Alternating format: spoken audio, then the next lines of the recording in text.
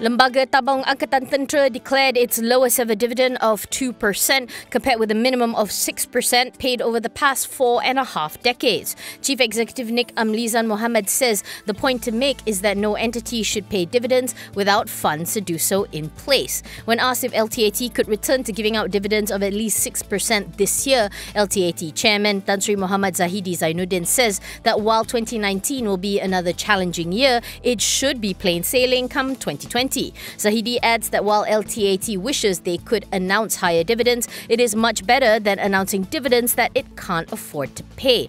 LTAT's gross income was down by 19.8% at 423.9 million for FY18, while its unaudited net profit was 51.9% down to 221 million ringgit, compared with 459.5 million in FY17. LTAT registered positive retained earnings of 38.7 million for FY18, compared with accumulated losses of 178.8 million ringgit for FY17. Nik Amlizan explained that earnings were negatively impacted by the implementation of Malaysian Financial Reporting Standard and impairments on Baustat Heavy Industries Corp. She adds that it would also be premature to discuss the disposal of any assets at the current time, saying that it would only be done if it benefits LTAT's members. As at end 2018, total assets under management stood at 9.4 billion ringgit.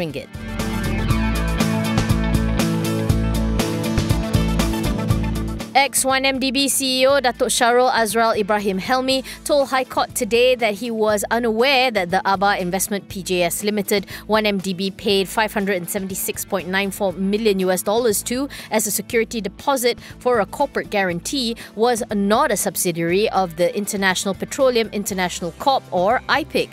ABA BVI was in fact a company incorporated by fugitive low-tech Joe and his associates. Syarul testified that he only realized the difference between the real ABA and ABA BVI later when it made the news. The real subsidiary of IPIC does not have Limited in its name. When asked by prosecutor Datuk Sri Gopal Sri Ram why the lack of suspicion, Syarul said it appeared to be a legitimate government-to-government initiative.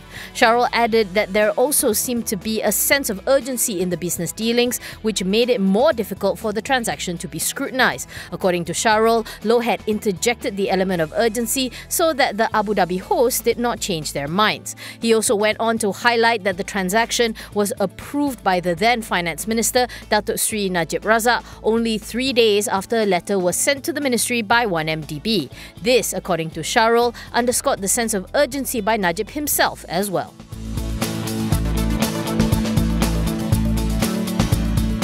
TH Plantations, the plantation arm of Lembaga Tabung Haji, has dismissed its long-serving CFO Muhammad Azman Shah Ishak after a 2-month-long suspension. He had been served a show-cause letter on August 9th after the new management undertook a forensic audit. In a statement to Bursa, TH Plant said that the dismissal was made after due deliberation upon evaluating Muhammad Azman's reply to the show-cause letter. He was appointed as TH Plant CFO in January 2010 and has been with the group since October 2002.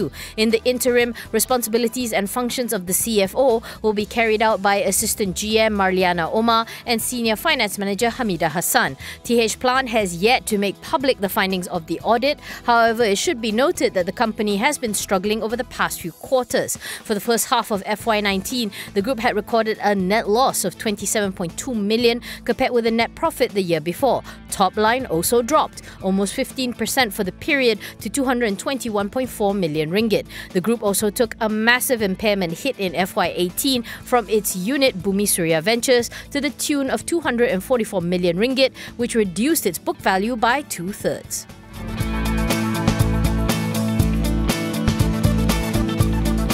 Shares in Green Packet were among the most actively traded on the bourse today, with the counter moving up 2.65% earlier in the day to trade around 77.5 cents. However, the stock was unable to hold on to its gains, closing unchanged at 75.5 cents with almost 26 million shares traded. Quoting Executive Director Tan Kay Yen, The Edge Financial Daily reported that earnings from its e-wallet KipoPay would put it back on the road to profitability in 2021. Tan said that KipoPay, which had posted a gross transaction value of 20 million ringgit in 2017, is expected to see a GTV of 300 million ringgit this year and as much as 1 billion ringgit next year.